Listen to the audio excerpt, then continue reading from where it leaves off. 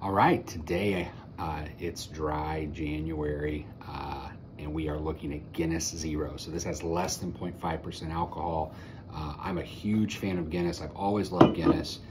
So we're gonna see if this is the real deal.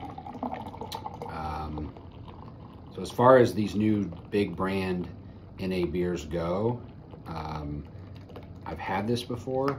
Guinness, the Guinness NA, the Guinness Zero is literally the closest thing to the real original product as you can get. And remember, Guinness is not a high alcoholic beer to begin with. It's very low. It's like similar to Bud Light in terms of alcohol. So there's not much between that 4.5 to that 0.5.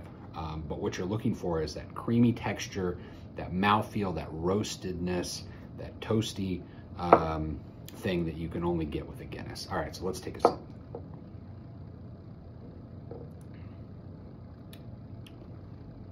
I mean, really, they cold filter the alcohol out, so you still get the body, which is the biggest complaint about non-alcoholic beer. It doesn't have any body, but because of the barley, the hops, and the original ingredients that you've got here with this Guinness, it totally presents like a Guinness. I think it would fool most people.